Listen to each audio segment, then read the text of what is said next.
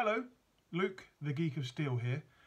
Today I am reviewing this book, Action Comics 80 Years of Superman, the Deluxe Edition. In this short and sweet video, I will be giving a quick non-spoiler review of this hardback book. I love big books, and I cannot lie.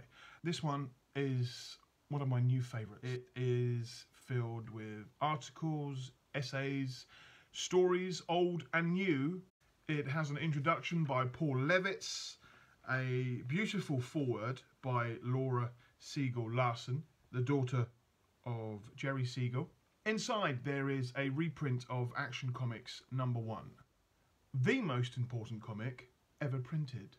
I'm not biased at all. The images inside are beautifully printed. I've already read through the book a few times. It's just glorious. The book is obviously larger than your regular comic, so the images are bigger, which means you can really notice the detail more. And because they are printed so nicely, you can just get really lost in the pages. I love many things about this book, but there is one little article inside it by Marv Wolfman. I was lucky enough to meet him at the London Film and Comic-Con last year. Had a quick chat and he signed a poster for me.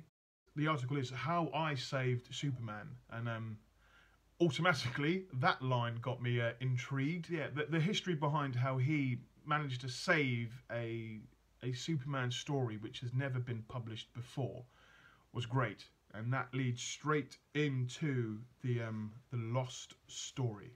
The unpublished Superman tale. I'll share a few images now, but not too much. Throughout the book, there are stories from across the decades.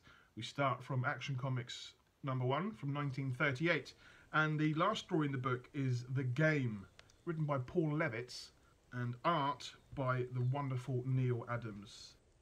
The one thing I will share about this particular story, so the last story in the book, I love it when Superman busts through chains made from kryptonite. It doesn't happen that often in comics, but when it does, it's pretty epic. And I've got a few things scattered around my Fortress of Solitude when Superman does bust through said chains. I've got it on art, I've got it on a t-shirt, I've got it on a mug, and I've got it on comics. My favourite Superman comic ever so far is Superman #233 with the cover work by Neil Adams. I found this one in a comic shop quite a few years ago, and it's been one of my prized Superman possessions ever since. It's not in mint condition because I have read it very carefully quite a few times. Seeing him bust through the chains that make him weak is an iconic image, and the point that I'm getting to is, in the final story in this magical book, he does bust through kryptonite chains. Spoiler alert, I will be sharing this image with you because it is fantastic. Neil Adams did the artwork for this story as well, and it is magnificent. There he is, busting through the chains once more, looking just as powerful as he did on the cover of Superman 233. Thank you, Neil Adams, for recreating this image and adding it to this fantastic book. I don't want to share too much of the inside of this book, as I don't want to spoil it for you guys who I'm sure want to have it in your collection as well.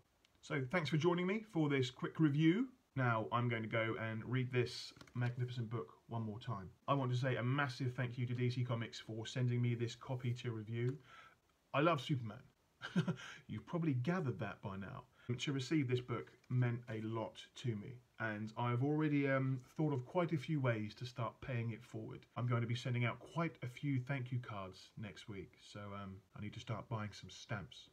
It's a good year to be a Superman fan, that's for sure. I mean, every year is a good year to be a Superman fan, but this year, it's a really special one. That's me done, and again, we're back to the awkward part where I have to turn off the camera and say goodbye. Goodbye. Oh, and one more thing. A few people have asked me for a tour of my Fortress of Solitude. That will be coming pretty soon. Goodbye.